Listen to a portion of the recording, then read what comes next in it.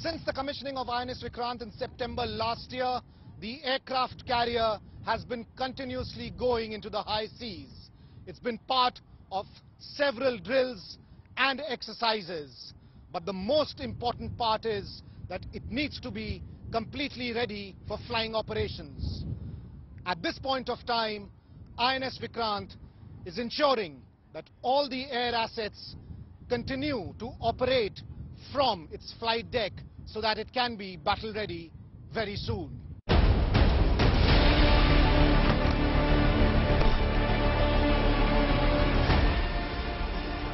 A MiG-29K roaring on the deck of INS Vikrant.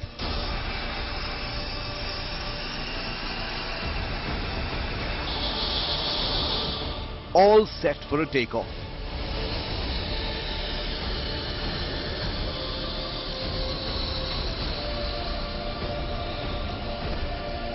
India's first indigenous aircraft carrier is sailing on the high seas. Air operations are on.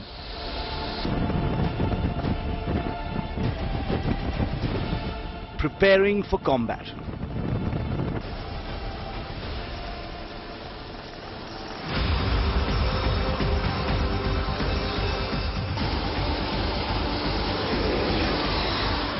Within seconds, the fighter aircraft zooms off the ski jump, taking off from the short runway up into the sky, maneuvering over the deep waters of the Arabian Sea. There are 3 MiG-29Ks on board INS Vikrant at this point of time, and also about 5 helicopters. But the aircraft carrier has the capacity to accommodate at least 30 aircraft, which means about 16 to 18 fighter aircraft, and the rest can be helicopters. The LCA Navy has also made landings and has been operating from INS Vikrant, but in time to come, the Indian Navy would want to replace their fleet of MiG-29Ks, and the process to get new fighter aircraft is already on.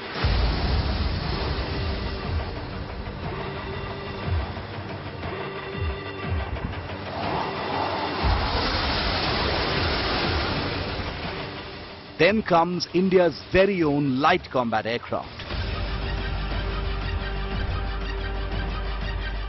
The LCA Navy landing on this indigenous carrier. That's LCA Navy, the light combat aircraft, the naval version that has just landed on the deck of INS Vikrant.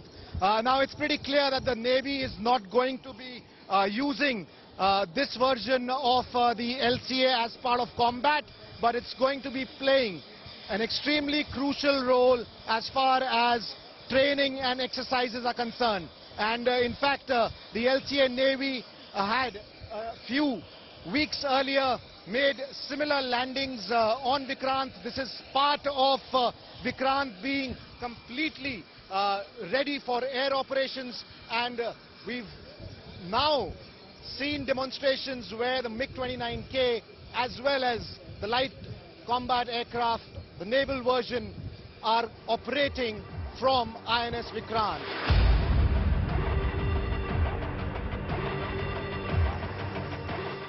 India's brand new homegrown aircraft carrier can accommodate up to 30 aircraft. That's 18 fighters and helicopters.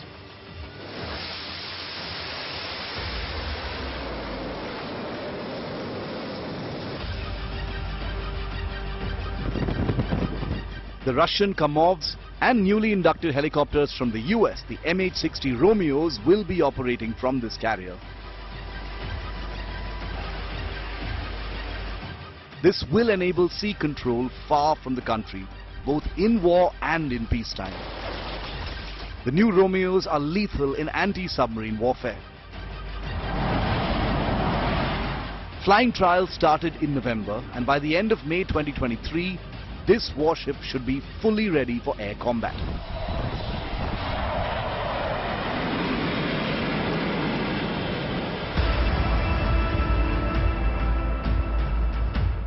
Vikrant is India's largest warship that has a capacity to displace 43,000 tons when fully loaded and can accommodate 1,600 personnel that include specialized cabins to accommodate women officers and sailors. The ship has a maximum design speed of 28 knots with an endurance of 7,500 nautical miles. The ship has around 2,200 compartments and is designed literally to be a floating city out at sea.